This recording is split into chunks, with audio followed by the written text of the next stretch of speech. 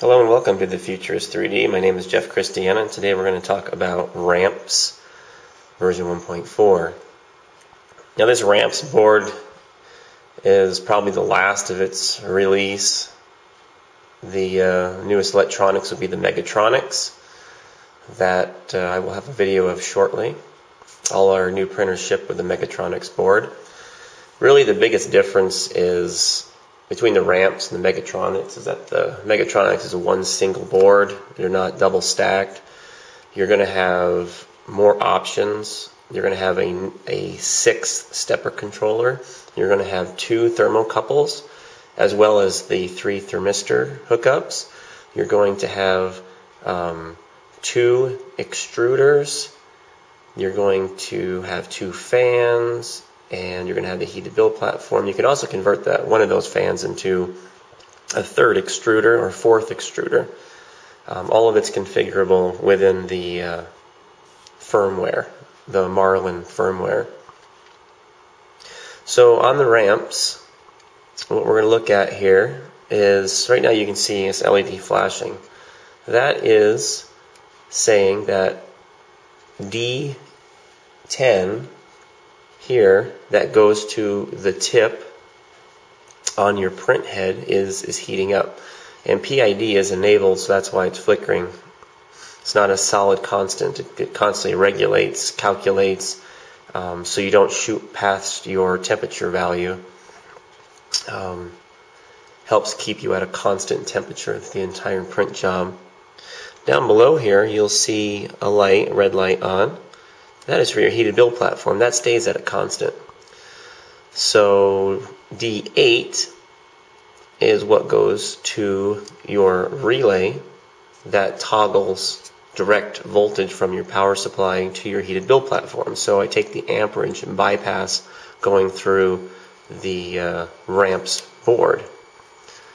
The diode here is for the relay. So down here you've got power. This is power for your heated build platform, and this is power for your other motors and other devices on your RAMPS board. These are just jumpered together. Power comes in to the bottom, I jumper up to the top. The blue wires here go to the fan on your print head. Now these are your stepper drivers. You've got 1, 2, 3, 4, and there's a spot for a 5th that runs your extruder. This is X, Y, Z, extruder 0, extruder 2. This is your end stops. End stop minimum, X, Y, Z. This is X minimum. There's a spot right next to it for max. So you could have X minimum, X max, Y minimum, Y max, Z minimum, Z max. We only use the minimum on our machines.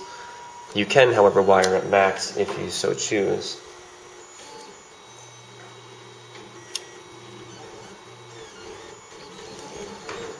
On the right here, this is for the LCD.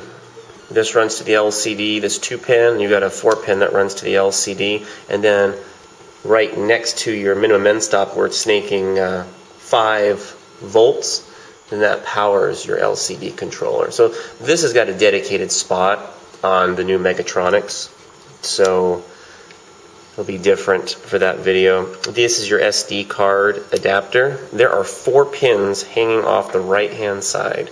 You only use 8 pins, 4, 5, 6, 7, 8. The other 4 hang off the side, they're not used. This SD card just pops in, pops out. The machine is active right now, so I will not be doing that.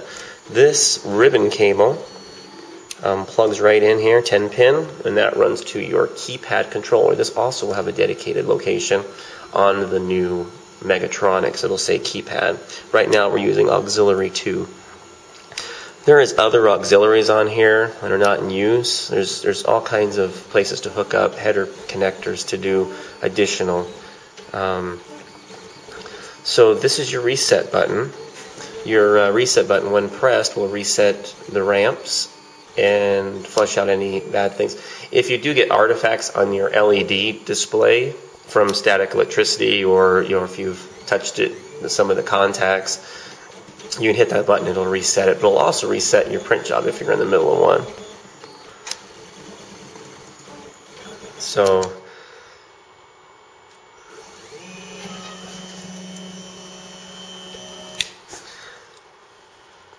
So that is the RAMPS electronics. There's also a diode that is under the X and the Y that allows you to be powered via 12 volts versus the USB. So if we have our power turned on, we can unplug the USB and we're able to run the printer directly from the SD card without being linked to your computer. And I highly recommend copying your SD your G code to your SD card and then printing using the LCD display.